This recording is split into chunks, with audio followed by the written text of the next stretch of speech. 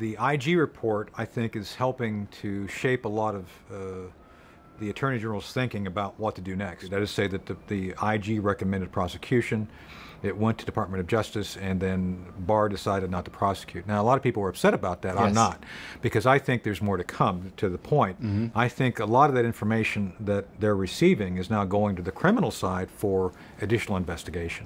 You don't want to go after someone for something minor. It's hugely important for the things we've already established. First off, the integrity of the actual intelligence collection system.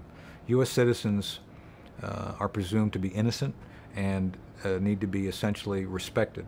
EO 12333, which I've had people get all upset because I talk about it in these interviews.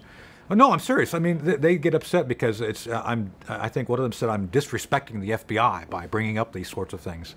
Now, I think you go back and look at our interviews. I've never talked about sources, methods, anything technical, but the people are upset because I'm talking about process.